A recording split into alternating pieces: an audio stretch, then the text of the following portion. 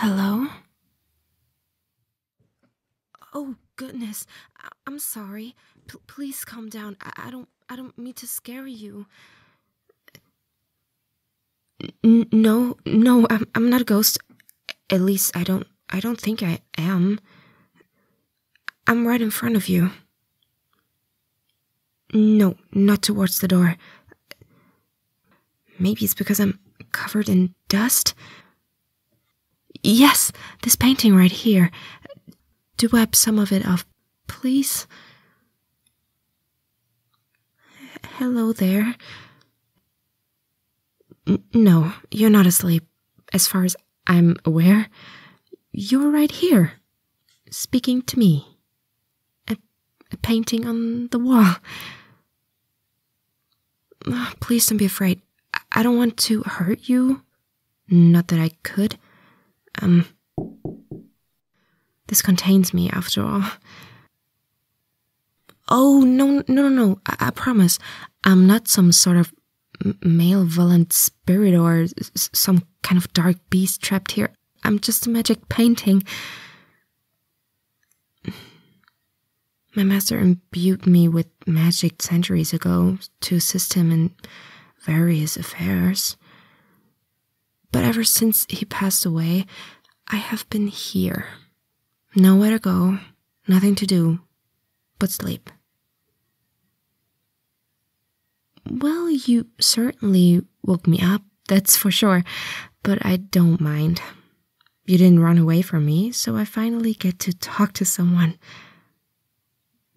So, if you don't mind staying for a little longer, could you please talk to me more? Yeah, that's right. I am lonely. I'm the only living painting in this house, and the only other things dwelling here are the mice and bats, and they don't really make for good conversation. At least my master painted me a couple of things to hold my attention, but, they've become dull over time. What do I want to talk about? Can you tell me about the outside world? It's been centuries since I've been outside. I have knowledge of the outside world, the birds singing in the trees, and the soft green grass, the water flowing through clear streams. The last time I went outside, my master used an old locket that had a scene painted on it. And when he held it up to the side of my frame, I was able to go into the painting in the locket. And he told me to stay still, and then we went out to the market. Oh, I saw so many amazing things. People calling out to sell their wares, the different foods they were selling, and artists selling paintings on the street that I would have loved to explore.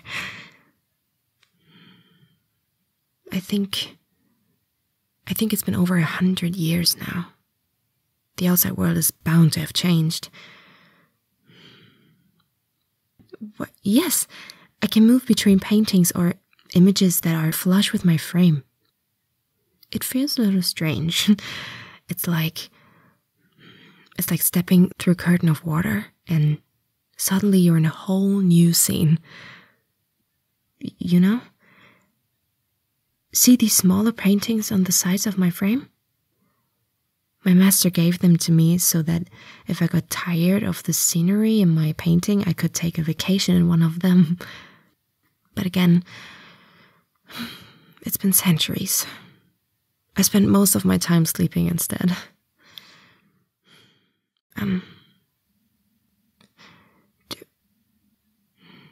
Do you mind if I ask you a favor? Well, I would like to leave this house. I would love to leave this house, actually. Don't worry, you won't be cursed if you take me off the wall or anything. And if my painting itself is too big, then I can move to one of the smaller paintings and you can take that one instead. And, I mean, if you're nervous about having a living painting with you, I promise I'm good at staying still. I've had centuries of practice after all. Well, if you're hesitant, then can I just ask that you visit every now and then? And tell me your stories? It gets lonely in this place.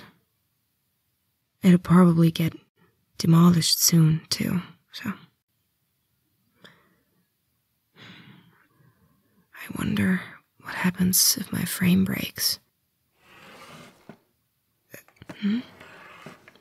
What are you doing? Really? You'll take me with you?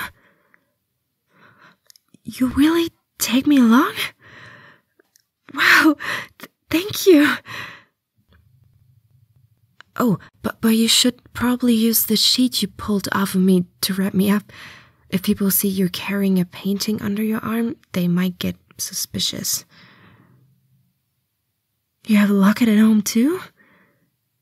Wow, I can't believe I'm going to be able to see the outside world again. Don't worry, I'll be fine. I don't really need to breathe or anything.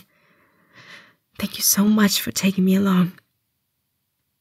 I'll be grateful for as long as I live.